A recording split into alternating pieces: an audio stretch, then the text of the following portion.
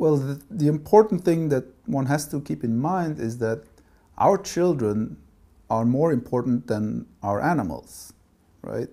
And my children do not deserve to suffer from neurological disease and die from neurological disease that are basically at this moment not curable.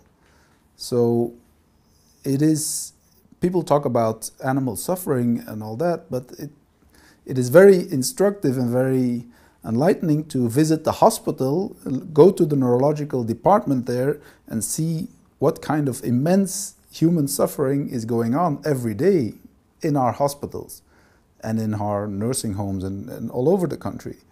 And people don't really like to think about that because usually these people are old and everybody has the tendency to think, oh, it's not going to happen to me.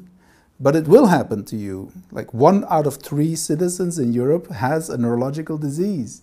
So that means that the probability that you will have some sort of disease that is related to the brain is extremely high. And this probability will even increase because our population gets older. So, and I think it's actually unethical to not do animal experiments. Because what you're actually doing is you're denying your children the right to have a healthy life.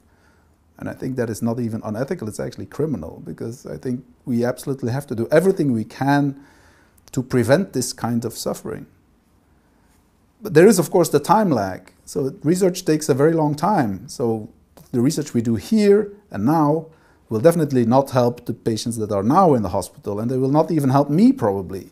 But my children are, in 30 or 40 years, they may get some brain disease, and hopefully the community of brain researchers will have found something that will actually solve that.